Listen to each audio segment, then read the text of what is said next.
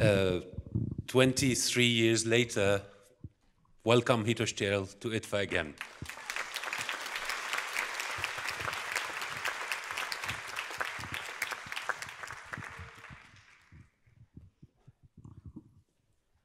Thanks so much for having me. It's actually very moving.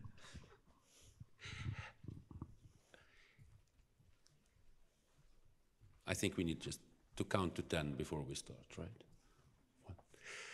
Do you remember the last screening at IDFA? Yeah, I do. I was really nervous. I think I got slightly drunk before the film was screened. And it was in this beautiful building inside Vondel Park. Yeah, that much I remember. Looking at the film today, one of the first things that comes to my mind is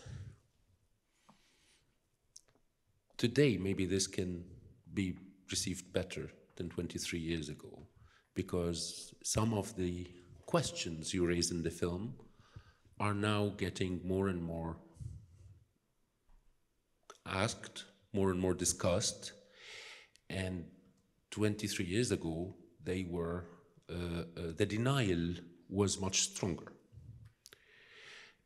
So how do you feel about it? Do you feel like bringing Die leere Mitte and its questions back in 2021 how do you feel about it? How do you think about this change in the meaning of the film as a living organism itself, with the society that is also changing? Yeah, it's interesting. I mean, I look at some of the shots and I see that some of the problems, which at that point in time were only just about to start, have now fully matured. For example, there is this shot near the end where we show a street sign saying Marx Engels Square, which is already crossed out and replaced by one which says Castle Square. And this is now the location of the infamous Humboldt Forum, which is a fake Baroque castle rebuilt in the center of Berlin, in the site of actually the former GDR parliament, which was torn down. And now there is a new ethnographic museum filled with a lot of looted colonial art in that location. So I think many of the problems have matured, right? They have become very apparent even to a mainstream public or audience, so naturally they are getting more discussed now. But at that point in time, in '98, not that many people were ready to see it really from that point of view, because the point of view that's being assumed in this film is really the one of the minorities, which are getting basically pushed out or excluded. And they are still... And that was pretty shocking at that time. But it is still happening.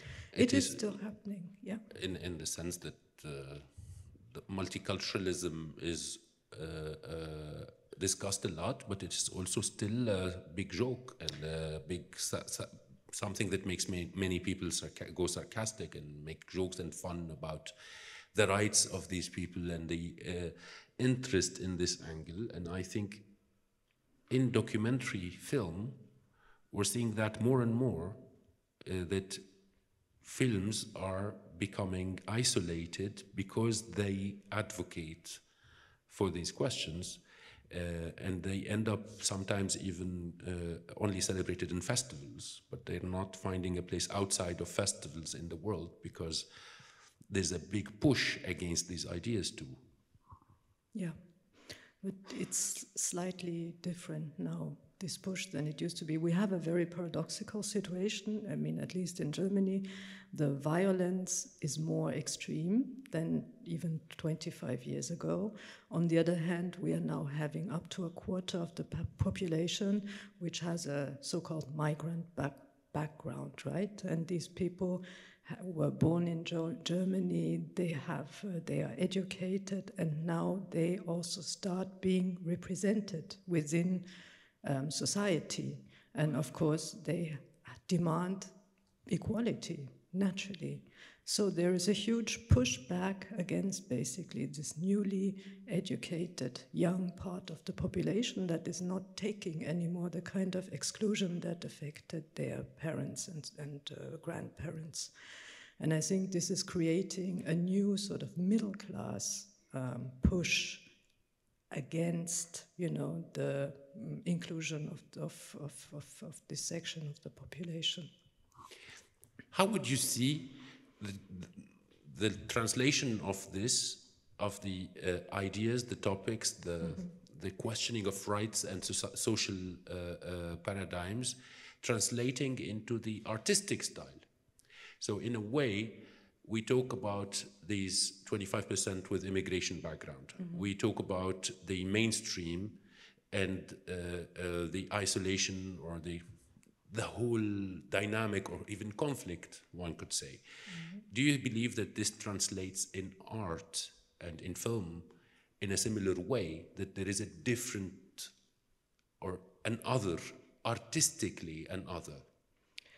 I cannot talk about this in general. I don't think there is. I can talk about how I think this is expressed in this work, right? Because I mean, this is putting the focus on an area which was at the symbolic center of so-called German reunification. But then again, putting some kind of Röntgen gaze on this area, which reveals it to have many, many, many different layers of exclusion, but also of the presence of minority, throughout the 19th century, throughout the Weimar Republic, and so on, and to also excavate those presences and claim this part of history, but also literally claim this area as being a part of German minority history. So basically, the claim that's being made by this film is minorities were always here, and they are here now, and that's a natural fact. Now deal with it. So, but I cannot, translate this into a, say, immigrant style or something like that. That would be very, very simplistic, I guess. So I'll go. To me, it's the same question, but in a totally different angle. When you made this film, we know that you studied film, that you were going towards becoming like spending a career and a life in the film world. And quickly after Die leere Mitte, which I think took you years in the making back then, you changed gears and you moved to the world of art. I think this is the same question, Hito, the question of feeling welcome, of integration, actually, or of being part versus migrating, seeking exile or refuge in a different paradigm. Well, I didn't do basically anything of this actively. It just happened, but it also happened that the industry at this point in time, never mind, the content or the topics of that work, just thought that the style was way too complicated and too intellectual, to be broadcast to a mainstream audience. That just didn't happen at all. So in that sense, there was no space for me in that industry from the get-go. As you know, I think this is a very important point of critique to this industry, that it was and still is in many ways incapable of being open towards different narratives and different approaches, and the more complicated or intellectual in this example. But do you think that the world of art presents more freedom in this sense? Is it not in itself also requesting so much more compromise in different ways? Yes and no. I mean, it is more open in relation to different styles being possible. That's for sure. But of course, then there's also different other interests, you know, playing into that type of world, which are monetary, financial, of course. They are about tax evasion, reputation washing, all sorts of different criminal motives are much more apparent, I think, than in the film industry. So yes, there is more openness in terms of, you know, the bandwidth of things that are possible, but then there's also more restrictions. We've been living for a couple of years now in what some call the golden age of documentary film. And in this golden age, we can celebrate that documentary film is being more seen, more acknowledged, more films are visible in the street or on Netflix or in the cinema. Bigger budgets in some cases, but then also a big wave of opposition. Many filmmakers around the world are getting much less money than before to make their films and creating their own defections or their own proposals that are outside of this new mainstream. So here, I think, is a big question also because I know how you still love documentary film and that it is still part of your experience also as a professor of art, that you still examine documentary film. What does it look like from your side now, documentary film? Do you feel the golden age? Yeah, unfortunately, I missed most of the golden age, I have to say, but and also I can't really speak to the industry. It seems to me as if there's a lot more variation and a lot more interesting projects being made, mostly out of the pockets of the filmmakers, really.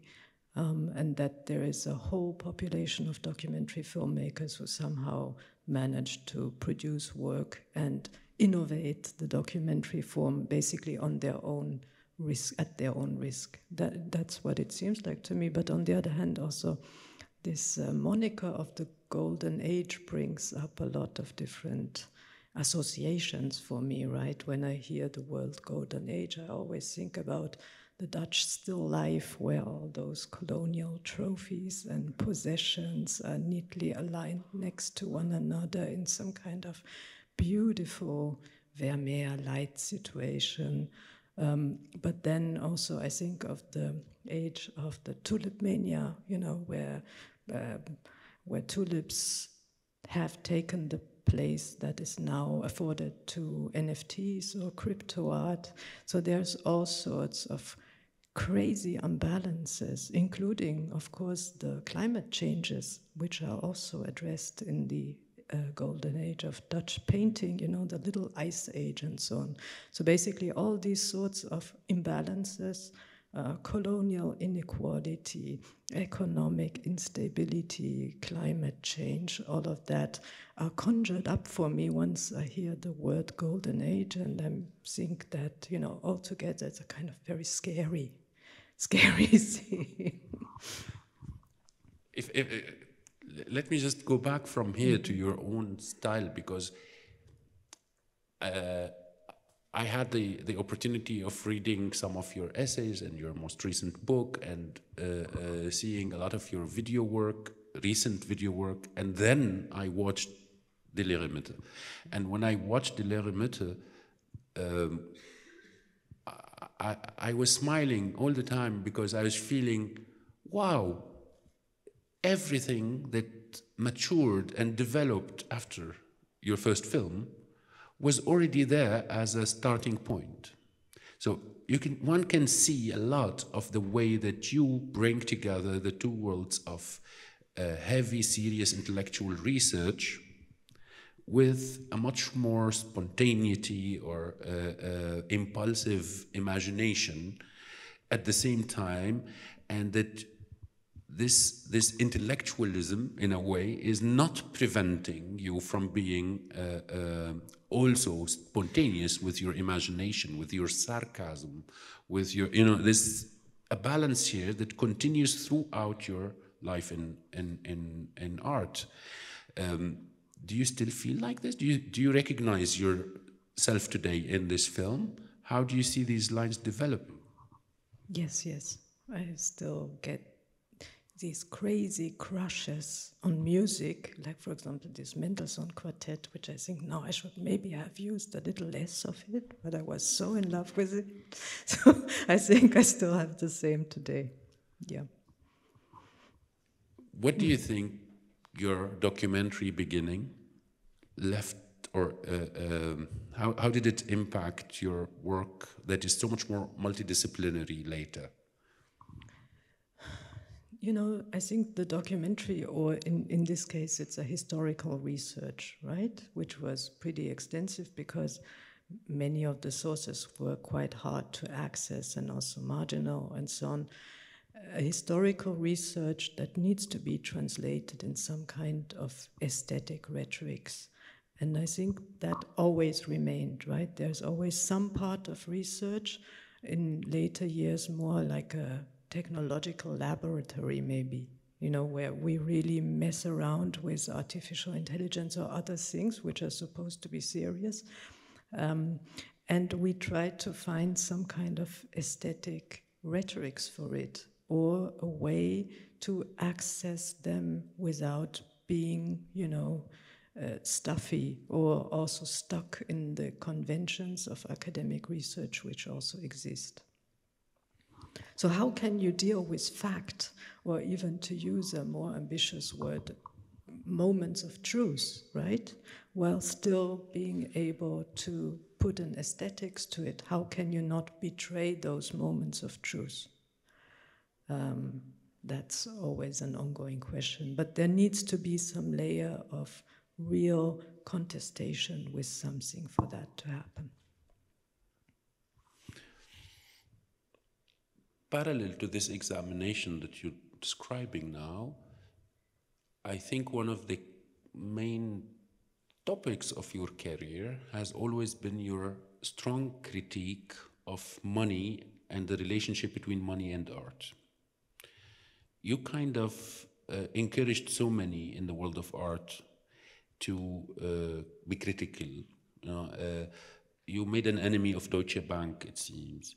You were always very heavily critical of the way corporate money was involved in the art world.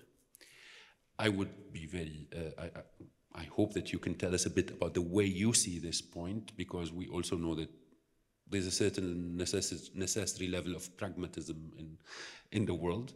But then what is very special is that you managed to be very critical of the money, and at the same time to be an accomplished artist who is visible, whose work is acknowledged, recognized. Most young people, I think, in the world today working in art think or believe, or are made to believe, that if you are so harshly critical in a similar way, you will be marginalized, you will be ousted, you will be on the margin. What do you make of this experience of raising your voice and still managing to be there? Well, you know, to a little extent, it's also true. I mean, I'm pretty old now, right? And my public visibility did not come until into my mid-40s. I cannot really put it to something directly. But I mean, I was marginalized in any case, so, you know, there wasn't much to lose in that sense. So, but also, interestingly enough, I think this criticism of money in the art world was actually a byproduct of film theory. It may seem quite absurd, but it makes a lot of sense if you consider that in the so-called apparatus theory of the 70s, people that made films or watched films were encouraged to consider the whole, you know, machine of production around them.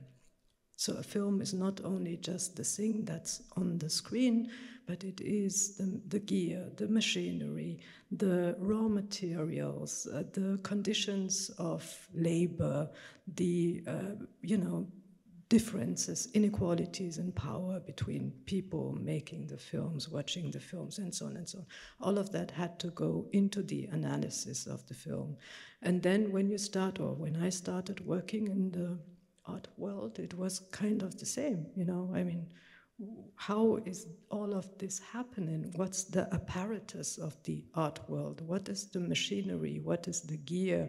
Where does the liquidity come from, right?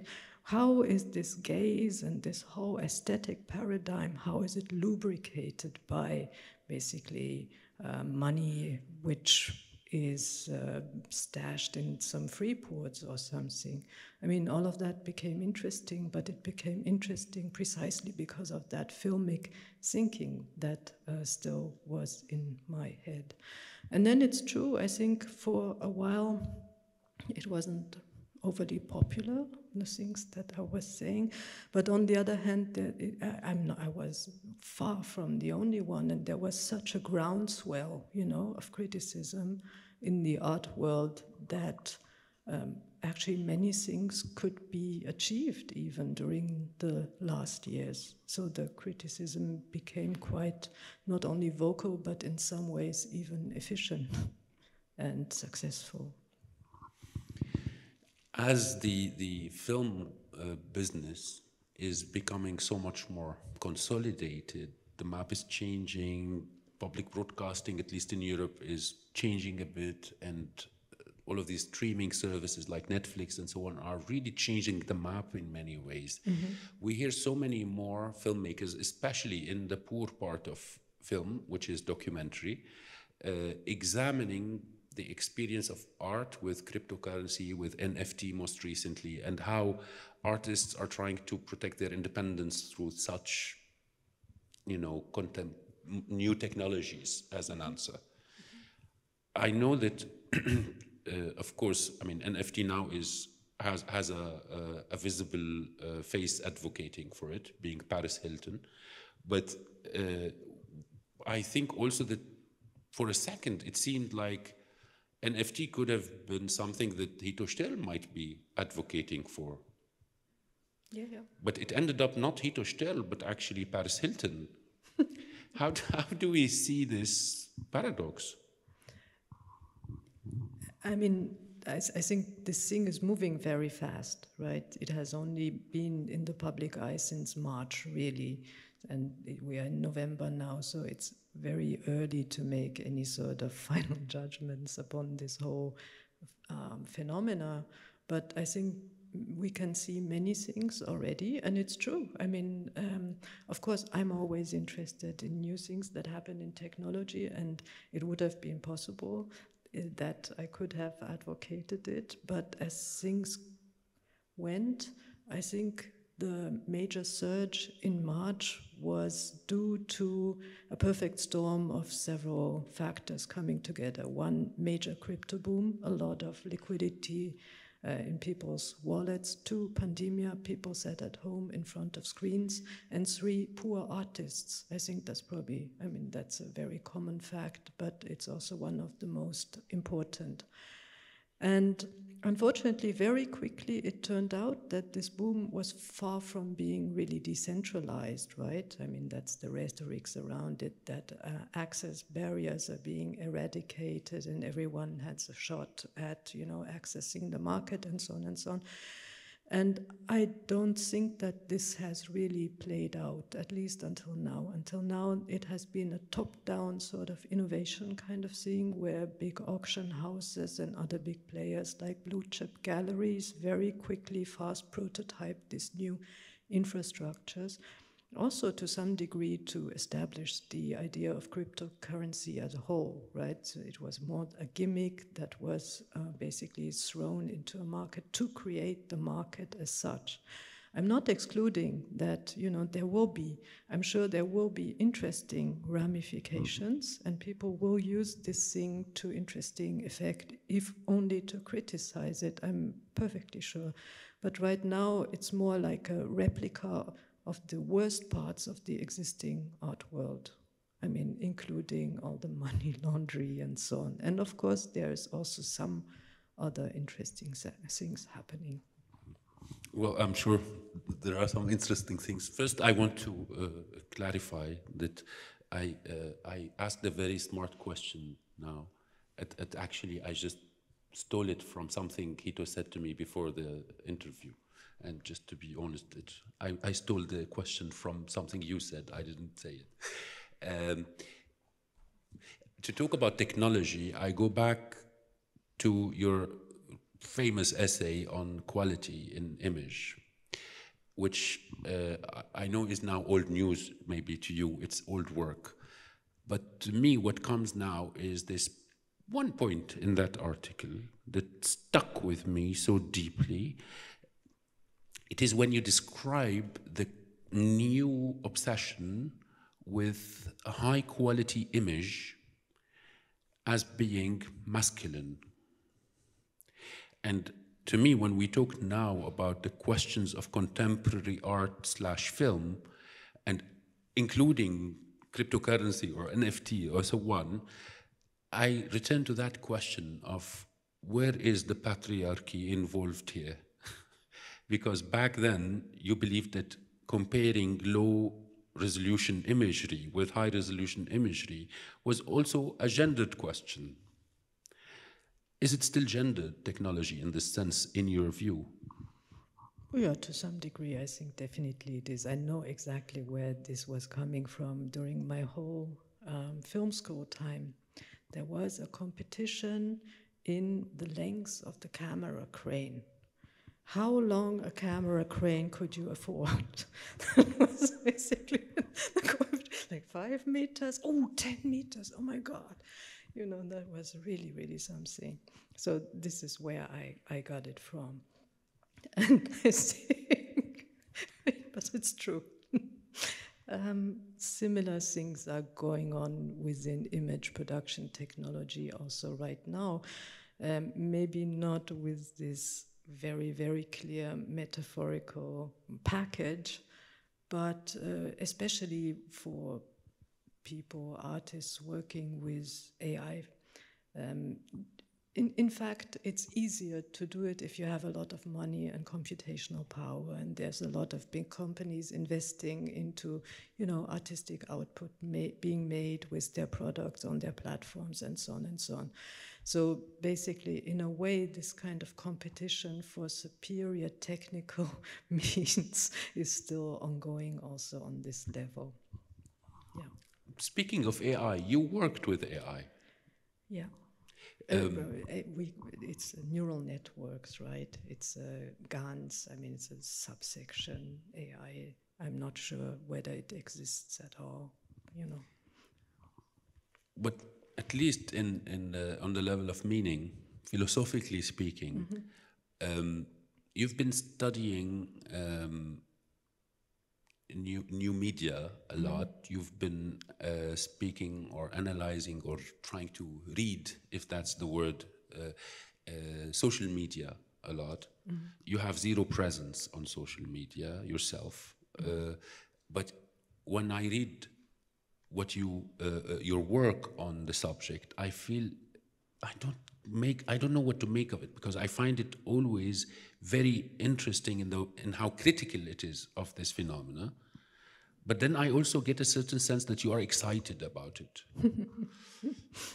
So can you tell us a bit, how do you see image in this new age with all of this technology, with the new internet life of social networks and so on?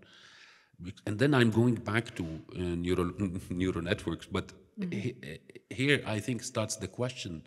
You're very critical.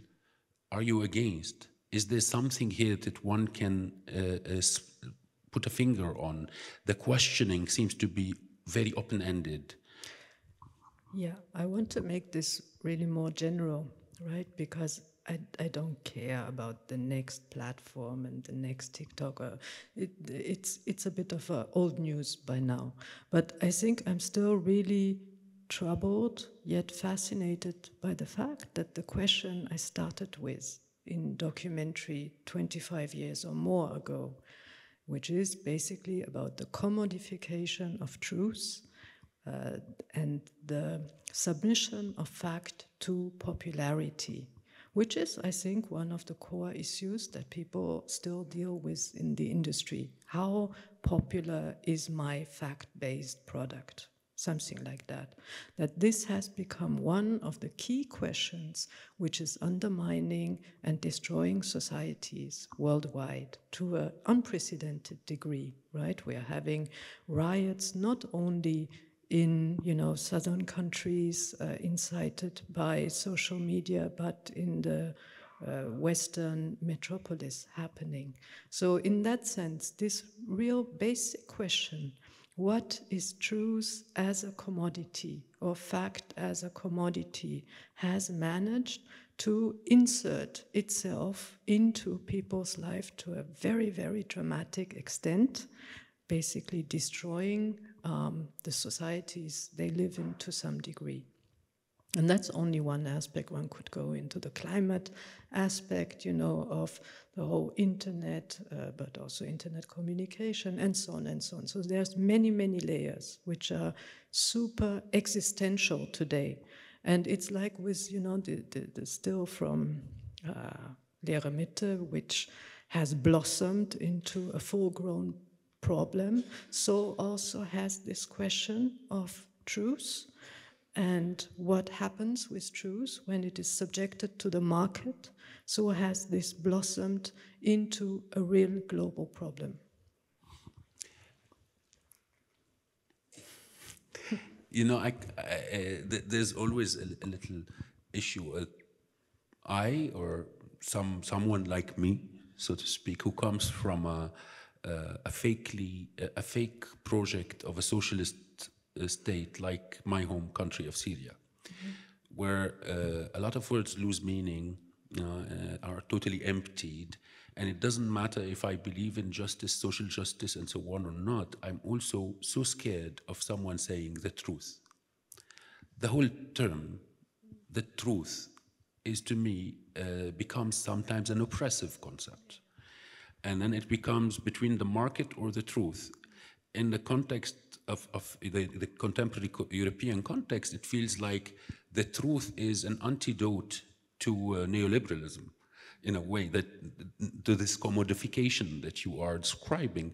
But if we go to the truth itself, then it is also prone to becoming an oppression tool or an instrument of oppression, because somebody owns it. If it's an object, if it's absolute, then somebody can actually own it.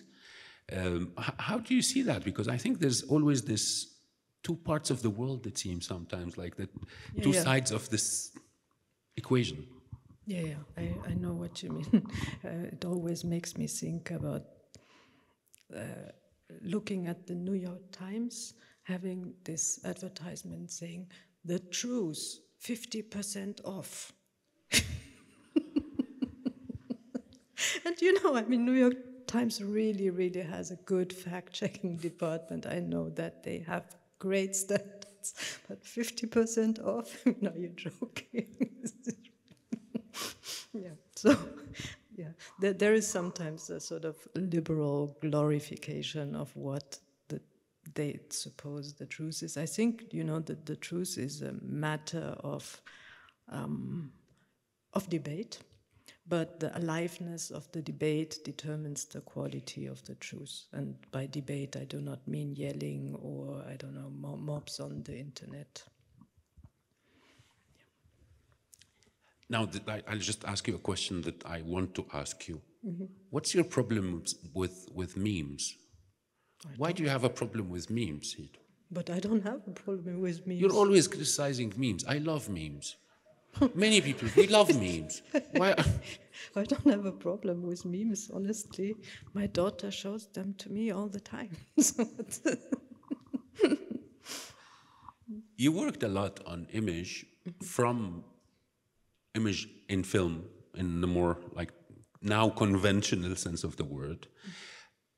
You wrote about image quality and a new era of image going on the internet before the big wave of citizen journalism on YouTube, for example. So when you wrote or worked on this, the Arab Spring did not start yet, which was the biggest, I think, explosion of low-resolution imagery that is all about the question of the truth.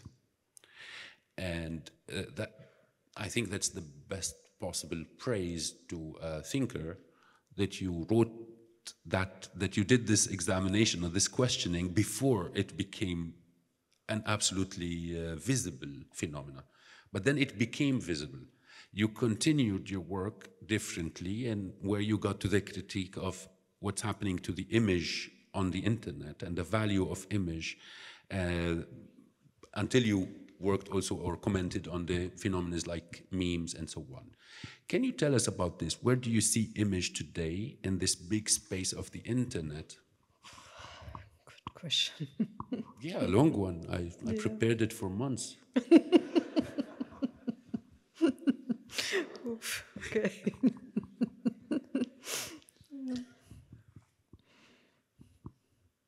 Yeah, I don't know.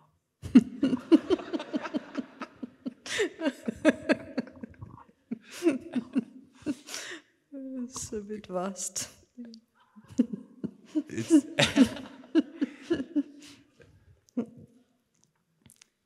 Let's take a break by talking about the films you picked for IDFA, because I think this is another way of looking at the same questions, but from a different, more direct sense. I was thinking about it, because when you said that I wrote about the images that surfaced during the Arab Spring before these even existed, of course, the things I had in mind were the images unearthed by Farocki and Uica, right, for their videograms of the revolution, which were also mainly, or to some degree, amateur camcorder recordings. So basically these things already existed in the beginning of the 90s, these kinds of recordings, and they were already very potent types of media. So and then the platform changed. Arab Spring was more mediated by Facebook and YouTube, I guess. I mean, not by other means of distribution. But all these things had been developing for quite a while, since the development of camcorders, I would say, and probably even earlier than that. Videograms of a Revolution by Harun Farooqi and Andrei Ojika is one of the 14 films you selected as your top 10. And to me, that's first, of course, it's a good statement that I told you we do at IDFA this traditional set of top 10 films by our guest of honor, and you said it doesn't have to be 10. And I thought, why does it have to be 10? Why is it a sacred number? I'll still call it top 10, even if it's 14, fine. The section is called 10, and Hito's 10 is 14. So talk about fact, it's not 10, it's symbolically your top 10. There's videograms of a revolution, but there is also, you take us to a totally different space when you take us, for example, to the works of Barbara Hammer, to so much more like older work in age, but also a different take on the world that is so much more feminist and focused, gendered, and questioning in a different way. That's part of who you are, isn't it? That's also this question, this feminist question that is rarely on the facade of what you are doing, but often visible in the background. How do you see this in this era? Because, of course, the film world is discussing this all the time. IDFA is making sure it's minimum 50% films by women filmmakers. We're trying all the time to balance the process, and to me, of course, it's so much more about the process than the result. So it's about who is making the decision and not only about the final selection. How do you see this today? What is your position in this wave of new way of examining feminism in film, in art? Well, I think that's the logical step, right? Barbara Hammer was one of the big pioneers, and I was just so happy to be able to honor, her fantastic and also tremendously generous presence. I mean, she was just a very generous person who influenced so many other people. But the point is, the feminism needs to move from being represented on the screen, which is not, was a hard-fought battle in the first place anyway, to, the apparatus, the machine, the whole mode of distributing, discussing, producing, financing, also criticizing films. That's where it needs to filter in structurally also. So I think the process is necessary, unavoidable, absolutely belated, and needs to be continued, if not accelerated. I remember reading somewhere that you always considered Harun Farooqi to be a main mentor or influence, not mentor, I mean at least influence on your beginning at least. But why? Can you tell us more about the significance of Farooqi's work or method? Yeah, I didn't even question it, when I was starting out, to be interested in the documentary at all. I think I just kept being surprised how he was producing new solutions, and always excellent and sometimes even completely unexpected ones to this problem of the documentary. He was able to do it in several completely different idioms, documentary idioms, and also to write on top of it. Plus, he was a super funny person, so what else could you wish for, I can't wait to see how the audience will receive the very different iterations in your top 10, because I think there is also a very special film from Japan that you brought to our attention that I didn't know about, that I watched after you selected. Anything to say about this different kind of film that you selected too? I saw that film, I think, 2 years after it was made. It must have been made around 85. Yama, it's called. And it is a documentary about day laborers in construction being exploited by the Japanese mafia, mostly from minorities and lower castes. And at that point in time, it was basically, it did not correspond to any image of Japan that anyone, including Japanese, had at that time. It was the period of the bubble economy, super flat, if you like. And there was simply no mental space to discuss the persisting injustices in the Japanese labor system. And both directors got killed by the mafia, one while making the film and the other after completing it. And I remember it being having such a massive impact when I first saw it. I mean, this was more or less 2 years after the film had been made. I never forgot it, and I know that it's very, very rarely been shown. So, and I knew that this would be a good chance, to remind the world that this film had been made. No, I think it was amazing to discover, and it was, I must say that it's a find, because it was even very difficult to get hold of the film itself. It's not a film that is going around very often. I think there's 3 copies. The last thing I want to mention is, or to ask you about, to tell us about, is Citizen4, and what this famous film of Laura Poitras that you have also included in your list, because of course it connects directly to some of your works, that connect, that study or examine the questions of surveillance. You made some significant examination of the way satellites can see the Earth, for example, and then you bring us in your top 10 selection a film that That's the Edward Snowden film of Flora Poitras. What's the significance of this point to your own worldview now?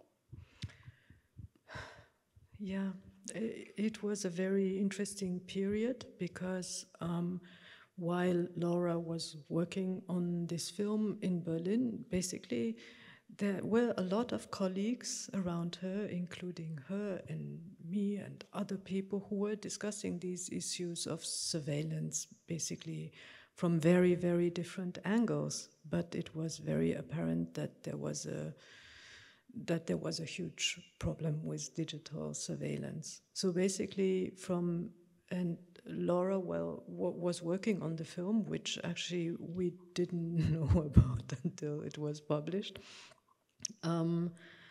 But her angle was the one that I think was the first successful political artwork of the 21st century. It had a major impact. Of course, it could have had a more major impact, and it should have, but it did have quite some real-world repercussions while using quite traditional documentary means. And I had already thought that this was no longer possible, but it turned out it was.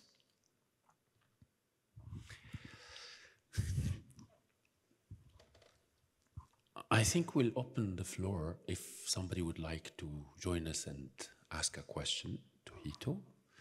It's not... There is someone. Yeah, here you are.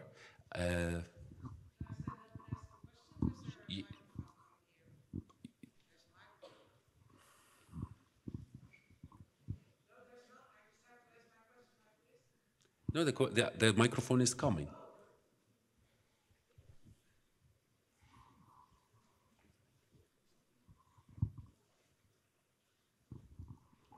Thank you so much for giving me the opportunity to ask you a question. I was just wondering, you were referring to patriarchy and to representing more women in film, and you were saying also that we need to go further than that we need to be in, and I say we because I'm a woman, we need to be there in apparatus, in all the other aspects of movie, of art, of photography. And I was just wondering, how do you see that process? What do you mean exactly? How can we women be more into the apparatus in all the other aspects of art, of film, etc.? Well, I mean, first of all, I think this is not only a task that women should have to do, right? I mean, it should be a universal task. Also, it should not just extend to women, but also to all other sorts of people that have been disparaged historically or at present. So I think defining this as a universal task and holding everyone accountable, regardless of who they are, to implement that kind of progress wherever they happen to be, I think that's a starting point. I think we'll take one more question before we close. There is one person over here.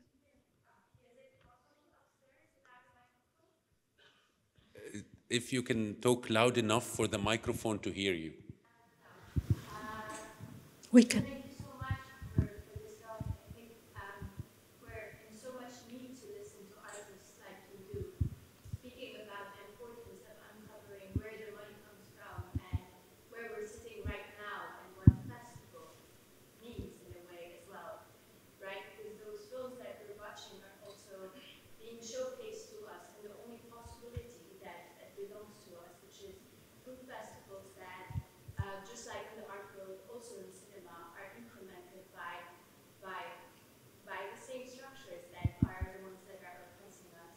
My question to you would be, do you believe that alternative technology screening, so any other ways of screening films that we've seen so much during the pandemic, can really transform this need for money to come in for cinema screenings for films? Oh, that's at least 3 questions rolled in one, right?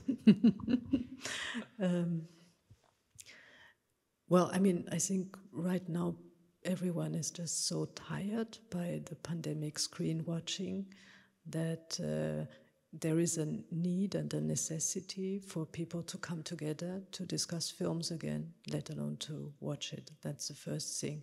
The second thing is, yes, this usually requires some resources, and then the question is where do they come from?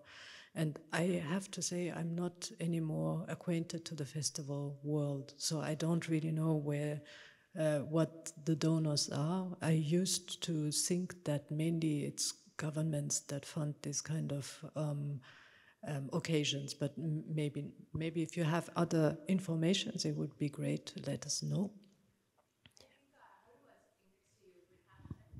No, I think this is a very big question, but it is like everything else, very much connected to elections.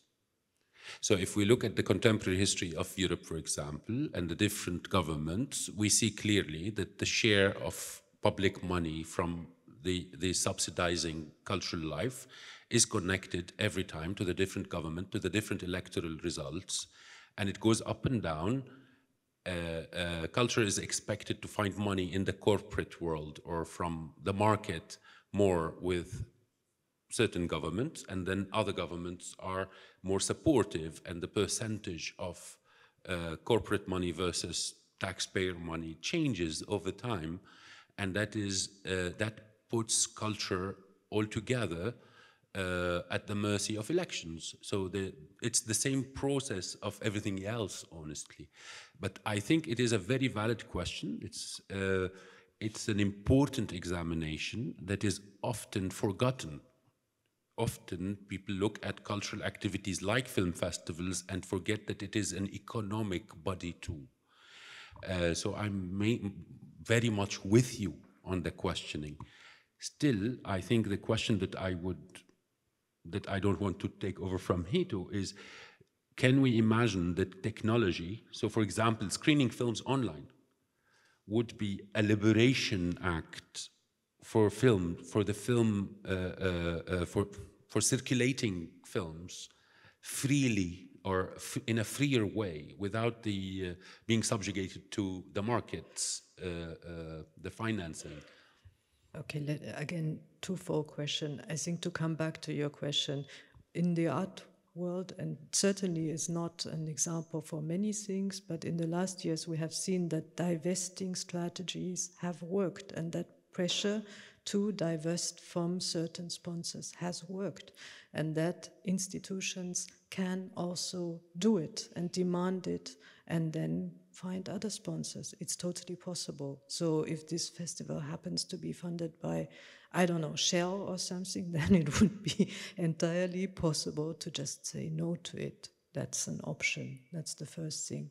The second thing is internet. Yes and no. We can do it, of course. Many audience will benefit from it because they will get to see works which they haven't seen before. Unfortunately, experience shows that this leads to filmmakers exploiting themselves because they have almost no revenue from from basically showing their films. They cannot monetize it usually via the internet, and it's very difficult for them to get paid in this way. So it's a double-edged sword. It's the same, in many ways, the same question of NFT, isn't it? Because it's in a way about cutting the many layers of mediators and commissions.